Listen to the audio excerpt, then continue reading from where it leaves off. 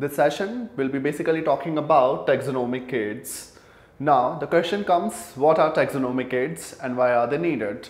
So if we can talk about taxonomic aids, the definition says the taxonomic aids are the collection of samples or preserved organisms with the help of which you can do some extensive research for the identification of various taxonomic hierarchy. Now what is it needed? What is it actually about?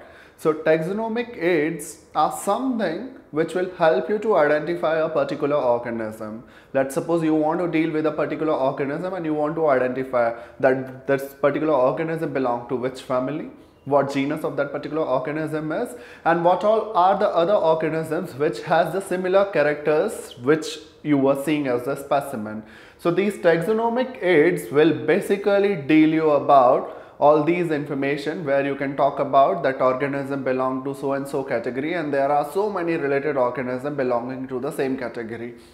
For that, there is some lot of field and laboratory research required, and that is what we do in maintaining the taxonomic aids. These taxonomic aids could be 9 of them, could be more even. So I have listed some 9 of the taxonomic aids. If we can talk about herbarium, botanical garden, zoological park, museum, key, flora, manual, monograph, catalogue.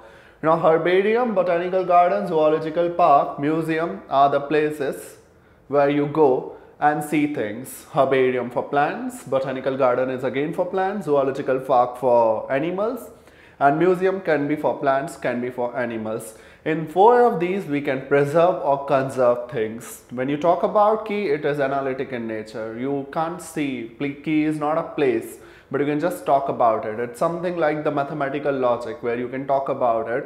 So key is analytical. 4 of these taxonomic aids are actually book which will detail you about the taxonomy.